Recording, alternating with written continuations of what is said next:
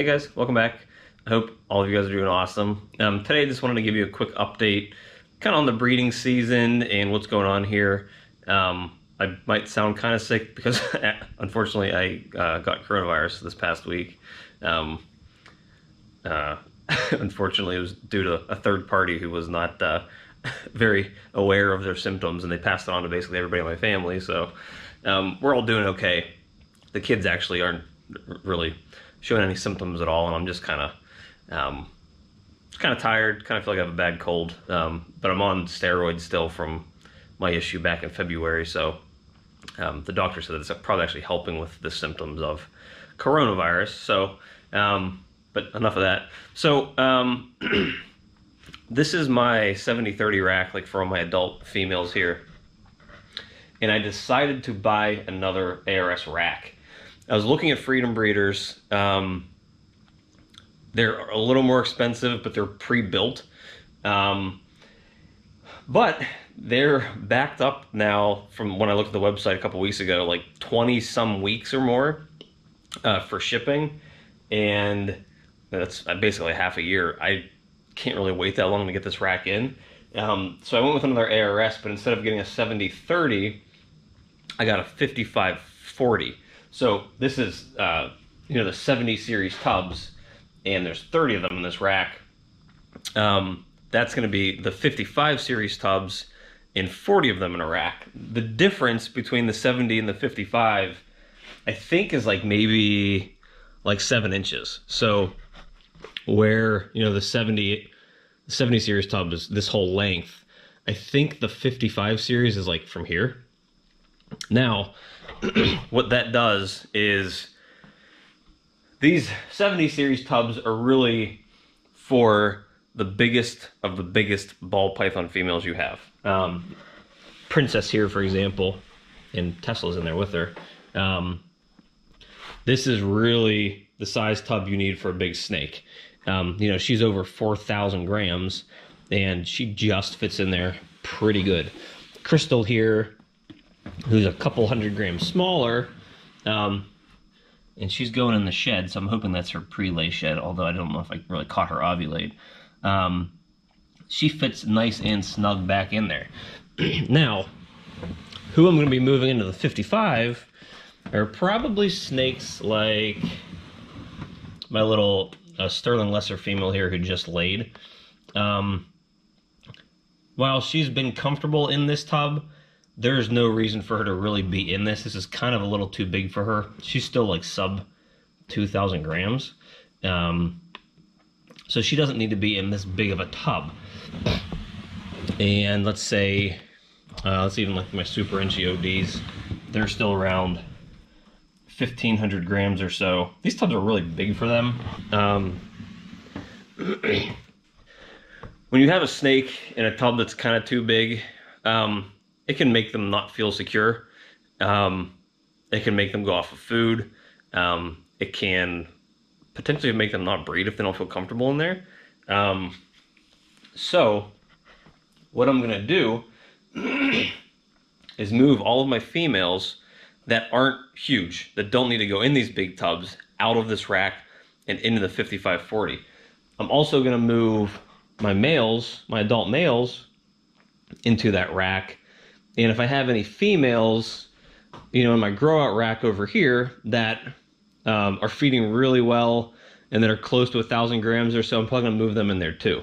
But these racks here, these Reptile Basics racks, I have 6 of them combined. They hold maybe a total of 100 hatchlings, roughly, a couple less.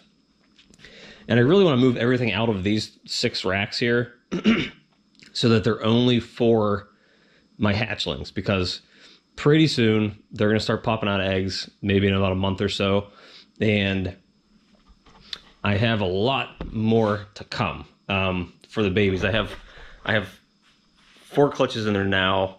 I have at least 2 females that should be laying this week if I did my math right. And I, saw that their pre-lay sheds are in there properly. And then I have a bunch more that should be laying in the next month and a half. So I'm going to need as much space as I can get, excuse me, out of these racks here. So everything needs to come out of here. ARS's lead time at this point, they said it's about 8 to 10 weeks, and I ordered it about a week and a half ago. So I'm hoping it's closer on the 8 weeks, because it'll probably take me a day to build it. And then I'll be able to move all these females into there. The other nice thing about those racks is I bought more of these solid gray tubs. I do not like the translucent tubs. And these ones over here on this one are like completely see-through. I don't like it. I don't think it offers the security that makes them feel comfortable. And the other nice thing about moving them into those racks is that they have the cup holders, which I love. I run into a lot of issues with snakes that like to dump over the cup holders. You know, I use these little PVC couplings to hold the water cups upright, but it's a pain in the butt to have to go through, keep buying those and cutting them.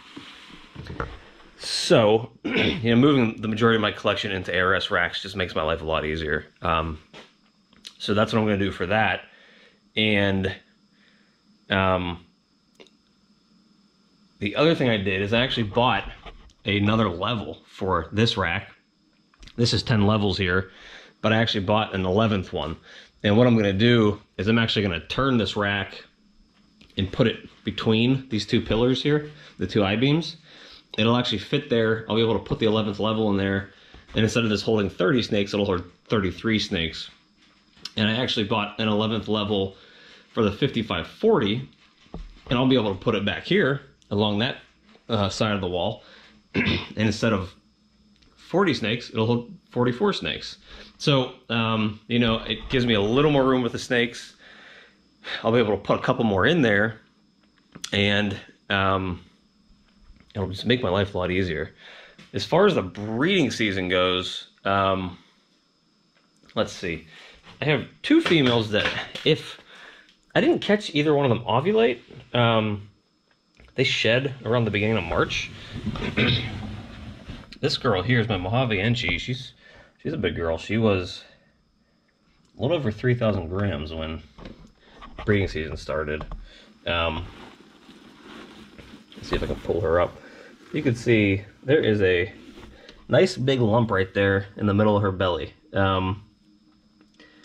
I don't know if that's follicle/ovulation, because she shed about a month and a half ago, and she actually has not been paired up a whole lot since then, because she was at all, because that's I actually paired her up to my Bamboo Ultramel male, who, if you remember, had the respiratory infection. So she hasn't been paired up at all since that happened, which I think was the beginning of February. So I don't know if this lump here is the ovulation or if it's her eggs, but if they are her eggs, she should be starting to lay here any day. If not, that is the ovulation, and she should be laying in a month or so anyways. Hopefully they'll all be fertile, because again, I'm not pairing them up anymore. I was trying to hit the Bamboo Mojave combos, and they'll be Het Ultramel as well. Just trying to get some Blue Eye Lucies out of that combo, and they'll all be Het Ultramel. This girl here is my Pastel Lesser Het Clown. She's sort of the same thing. She shed on the 8th of March. She was about 2,000 grams when this season started, and she is super, super, super thick. I think these are eggs. I think she's ready to go, though. I'm assuming. As you can see, she's pretty much thick from her midsection all the way down on the bottom, and there's a kind of a nice suck in right there, and she's very, very, very thick. So I think she's 100% for sure pregnant. I'm hoping she proves to be Het Clown. Hopefully make some Pastel Lesser Leopard clowns out of this combo. She's probably a female I will keep if she turns out to be Het Clown, just because I don't have a bunch of clown females.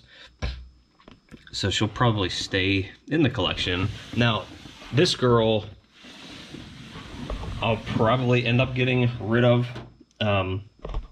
She actually laid a really nice clutch for me last year. I think it was 7 or 8 eggs. And she's huge, and she's a gorgeous snake. She's really pretty. But I don't know if I'm really going to have any use for her going into the future. So she might, you know, come on the market down the line. And then as far as the other females that I'm seeing any sort of action on, my Super Phantom, she looks like she is going into shed right now. She's like super dark. She was like almost bright purple. I think I posted a picture of her on Instagram a week or two ago. She had a huge ovulation. She was paired up to my Super Mojave banana male shredder. So everything coming out of this is going to be a purple passion. Potentially, you can see right there, it's a little thick. Everything's going to be coming out of here as purple passion. And then there will be some bananas. He's a male maker banana, meaning every male that he produces is going to be a banana. So we're definitely going to get a clutch of purple passions in there. She is a proven breeder. She was about 2,500 grams when the season started, so we should have a decent sized clutch out of them. My leopard Enchi female shed a couple days ago, and I 100% caught her ovulation. As you can see, she's curled up in the back. She was paired up to Big Puma, a pinstripe Enchi leopard Orange Dream male. So really, with Big Puma's pairings, which is the leopard Enchi female and the 2 Super Enchi Orange Dream females, I'm really just trying to make him, but make him better. And let me see, I don't know if he's also paired up to my Super Enchi Ghost female. I'm not gonna bother him if they're in there, but at least I can show you what he looks like. Yeah, they're hiding under there, but I'll show you what he looks like. So he is the guy on top here, where I'm looking at his head right now. He kind of looks like a big cat. So what I want to do is try to reproduce him and see if I can make it any better. If I can add any Super Enchi or Super Orange Dream, Super Leopard. You know, there's obviously no Super Pinstripe. But if I can get Super OD in that combo and make it a 5-gene combo instead of a 6-gene combo, or instead of a 4-gene combo, and actually with these 2 Super Enchi OD females, she's in shed. This is a pre-lay shed too. I could make a Super Enchi, Super Orange Dream, Leopard, Pinstripe snake. I don't know if I've ever seen that before, but I have double the chances of doing that because this girl and her sister definitely both ovulated. This girl already shed, and as you can see, she is all contorted and upside down and definitely in the process of building up those eggs. She shed on the 25th of March. So today being the 6th, you know, we've got 20 days, 3 weeks until she lays. And this girl, her sister, is in the process of her shed cycle, and the leopard Enchi shed just yesterday. So she's got a whole month left. My Sterling Lesser female who laid last week has probably had 3 or 4 meals at this point. Well, she laid, when did she lay? She laid like 2 or 3 weeks ago. She's been eating probably 5 days or so. I'm just trying to make sure she's back on food and healthy. She is looking really good. I'm really happy with the fact that she's eating again. She's not going anywhere. I'm keeping her, even if she's not in my breeding plans. She is just a super unique snake, and she's not leaving the collection. Crystal, my other big Lucy female, is in shed. I don't know if Tesla, my Purple Passion blackhead leopard male, was like getting the job done with any of these females. So I started pairing Shredder I started pairing Shredder and Tesla up to Princess Crystal my Special Lesser GHI. And I've only been putting Shredder in with Snow White Snake. Just because they paired up last year and they laid a clutch. I don't know what they're doing this year. They're taking their time. I mean, she laid last year early, like March, and she's still not really showing signs of anything. So I might actually start putting Tesla in here just to get 2 mils going to both of them, because I want to try to really get these Blue-Eye Lucy's coming out. People love them. I have 5 females that can produce Lucy's, so I really want them to all go if they can. And Annie here, my Lemon Blast female, I caught, she was Dinky King's other female she was paired up to. She is, I think, going through her shed right now. She definitely ovulated too. So I think she should be laying eggs here in the next 30 or so days. So I have 3 females, 4 females that just shed or are shedding right now who should be pregnant. I have my Pastel Leatherhead Clown who should be laying a clutch shortly. I have my Mojave Enchi female who, to be honest, I don't know if she's ovulating right now or not, but she should be going soon. And then I have all my Blue-Eye Lucy females that I don't know what's going on with any of them. I'm hoping putting 2 different males in there will produce some sort of results, because I have 5 of them, and I'd like at least 2 or 3 of them to lay. And there's, you know, my Ultra male, you know, he's back and healthy again, and I've only been pairing him up to my Ultramel Pinstripe female, because I don't care about anything else I was pairing him up to, and I don't want to overwork him. So I've just been pairing him up to her. I don't know what's going on with them. I haven't seen any progress one way or another. She did shed at the end of March, but I have not seen any sort of follicle growth or ovulation or anything that looks like she's pregnant. So I don't know what's going on there, but I've just kind of been leaving him in there for a day or 2 at a time and then taking him out, just to, you know, hopefully they lock up and they do something for me. And that's about it. I mean, I started pairing up Dinky King Jr. to my females to try to make some urban camos. He definitely locked up my Sterling female. She doesn't look like she wants anything to do with them. I have a black pastel female who has been in the water bowl a lot, but she was also paired up to Dinky King Sr.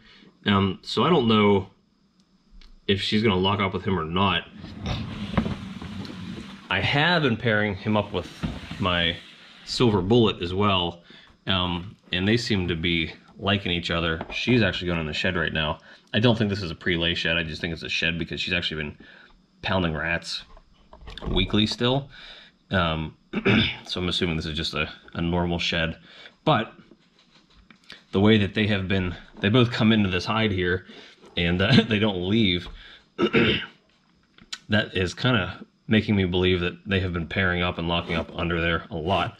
So I'm hoping the next time she sheds, it's going to be a positive thing, because that's really going to be my best bet to hit a urban camo. Since you need a super cinnamon out of there. He's cinnamon, obviously, and she's super cinnamon, so we're guaranteed 1 copy of cinnamon out of that. He's also super pastel, and she's 1 copy of pastel, so we're guaranteed the 1 copy of pastel we need for that. The only other thing that we need to worry about is him passing on the piebald gene and him passing on Sandblast. So, you know, him being super pastel and her being super cinnamon, the only things we really need to worry about is him passing on cinnamon, piebald, and Sandblast. You know, it takes the pastel and the extra copy of cinnamon out of the equation. So it takes some of the guesswork out of there. You can't really do much better than that unless you have like a super cinnamon pied Sandblast male, which is a ton of money if you can even find it. But they're even hard to ID, because once you start getting into the urban camos and you start getting pied mixed with sandblast mixed with super cinnamon. Sometimes the snake's all white and you can't tell what genes are in there anyways until you breed it. So this might be the closest I'll get to confirming any of those genes, unless I had a pied female, like a super, like a panda pied or something, because you can use black pastel in that combo too. So I'm not sure. But so that's the females. That's the update with the racks that I'm going to be getting. That's the update with all the females in the breeding season so far. I'm assuming that my pastel lesser het clown should be laying here any day because she shed on the 8th and today's the 6th. So I'm hoping I have eggs in a day or two with her. And hopefully it's a nice clutch because she looks really big. She's a pretty decent sized female, but she looks really big. And other than that, you know, it's kind of just going along for the ride. A lot of the new snakes that I got in are eating. There's a couple that aren't eating yet, which I guess is expected with ball pythons. I'm hoping they start eating sooner rather than later. Some of them ate like literally the next day. Sometimes I had a couple that waited like a week to eat, and the other ones haven't even been here a week yet. So usually what I try to do is I try to feed them the next day after they're here. If they eat at that point, fantastic. If they don't, I just leave them alone. I don't bother them anymore, because sometimes, like the dreamsicle male, he's still really kind of frightened, I guess. He's kind of just hissing and snapping at anything that comes into the tub. I actually might move him out of his tub into a different tub, because he's in one of the smaller tubs, but there's no hide in there because nothing fits in there. I actually might move him into a bigger tub with a hide, because the hide's actually going to be a little tighter space than the tub itself. So we'll see how that works out. I'm trying to figure out these snakes as we go. Once I get that 5540, it'll probably make my life a lot easier with trying to fit snakes into tubs and figuring out where the best fit for them are. But you know, that's it for now. I should have another snake egg video with that pastel lesser clown coming up. And then if she lays those eggs, I might actually be getting putting up the leopard clown male for sale. The only other female I paired him up to is my pinstripe NG female.